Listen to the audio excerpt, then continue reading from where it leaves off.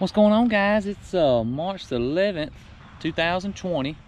I'm back out here at the dump for a little while.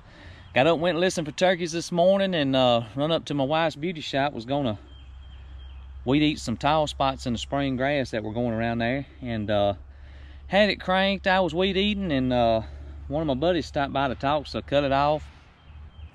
Then I went to get back after it, and pulled a string and it broke. So took it to the parts house to get that replaced, and since I was up here and everybody's still in the bed, I figured I would come digging for just a little while.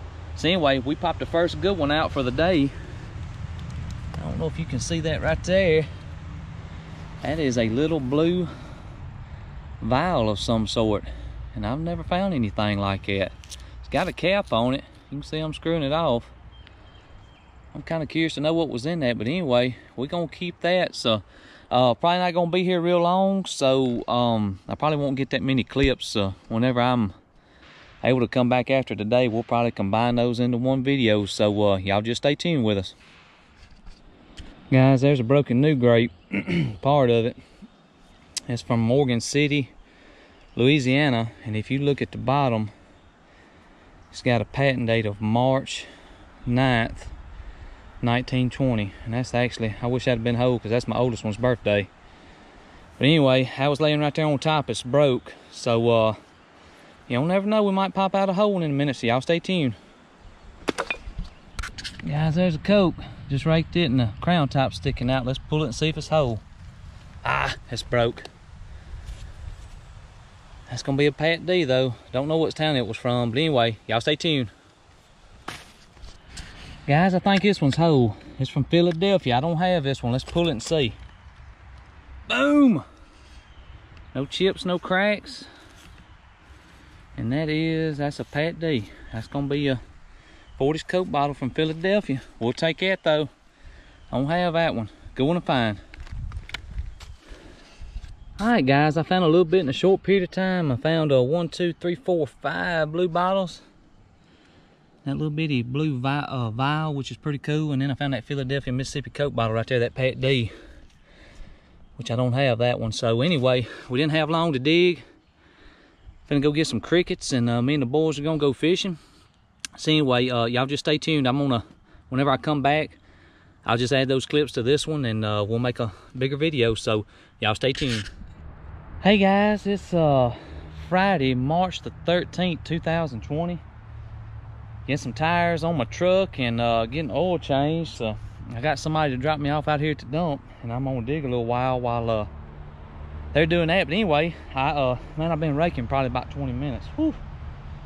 Hadn't found nothing yet, but just found something pretty exciting. You see that? I just popped that. That's a blue mason jar, and I hadn't picked it up, so it could be broke. So let's see what we got. And man, it has no chips or anything on it. This is gonna be it's gonna be just like the ones we found a few videos ago.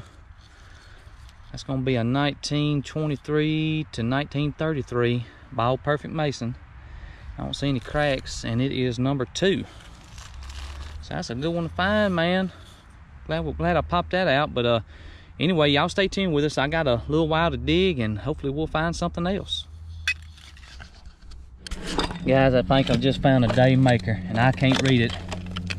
That's gonna be an old soda though. I'm not real sure what it is. I can see right there it says something Bottling Company and something Mississippi right there. Let's pull it and see if it's whole.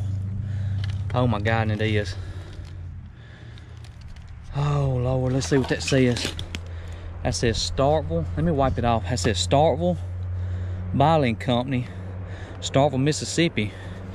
It's got nice Art Deco stuff going all the way up the bottle. I've never heard of that. I guess that was local. I can't find any insignia on it or anything, but gosh, that's a good one to find. Lord have mercy. I tell you what, let me cut this camera off and let me clean it up a little bit more and come back to you so we can look at it. Guys, there it is, and you can see it right there. Starkville Bottling Company. And right there, Starkville, Mississippi up under it. And this has got to be at least a 1920s bottle. And I didn't even check the seam line. Seam line goes all the way up to the top. That's got to be from the 20s or 30s though. And like I said, I have never heard of this. I want to do some research and see if I can figure it out. But I got a couple people I can call and of course get on the internet and look. But gosh, that's a good one, man. That's a day maker. Look at that design on that thing.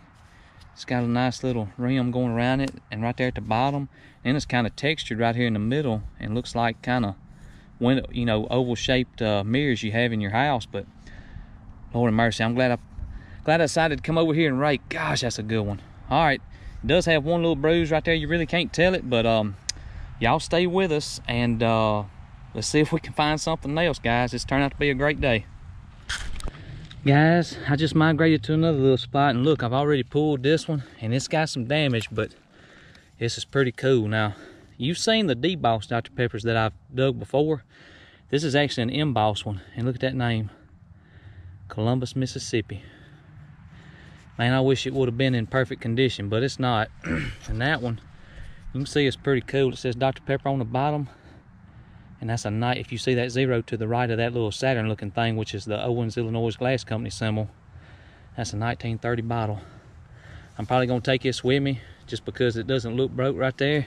And I've never found anything like that. So, and this has been a good day for finding the soda bottles. But anyway, I still got a little time. Going to do some more raking. And I'm just going to tell you, you don't see all of it, but I'm putting the work in for them, I can promise you. So anyway, just stay tuned. Guys, I don't find many of these while I'm digging. That's dirty. It kind of blends in with the ground. That's a conch shell I just popped out of the ground. Anyway, probably not going to take that with us. Just want to show it to you. Guys, I ain't got a clue what this is, but I just popped it out of the ground. It looks like a miniature moonshine jug. Pop that top off right there. Looks like it was some kind of maybe aftershave lotion or something like that, but regardless, I don't know how old it is, but that is a pretty dang cool find right there. Just old miniature jug looks like. But anyway, that's a good find. Y'all stay tuned. Guys, that's all I'm gonna have time for today. And man, I had a good haul. Just do a little recap. Found that nice blue mason jar. It's a number 2, 1923 to 1933. I found 1, 2, 3, 4, 5 blue bottles. Those 4 right there embossed. We found the nice little whiskey jug, I think is an aftershave. And then the 2 finds of the day. And even though it's chipped right there, that embossed Columbus, Mississippi Dr. Pepper. And then this baby right here, and I'm gonna tell you, I'll show it again. It says Starkville Bottling Company, Starkville, Mississippi, Art Deco. And I gotta find out about that, but I think that's gonna be a pretty rare bottle. But anyway, man, we appreciate y'all join us today, and I'm gonna get this video together and get it posted. Opening day of turkey season's tomorrow, so hopefully I will have a good hunt filmed and be able to show you if everything goes right. But anyway, just go like our videos. We appreciate you watching, and subscribe to the Jones Boys.